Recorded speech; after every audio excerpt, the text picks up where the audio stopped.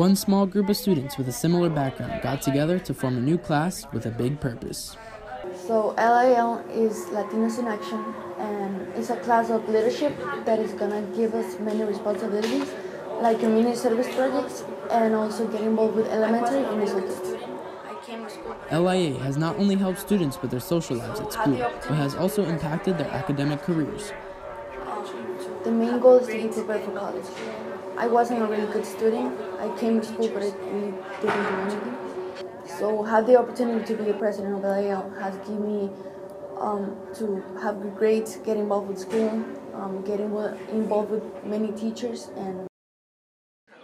So Latinos in Action are going to be partners with the ELL students to help them develop their language in every area that they need.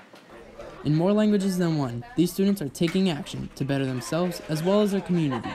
For CTV News, this has been Ashton Bossett.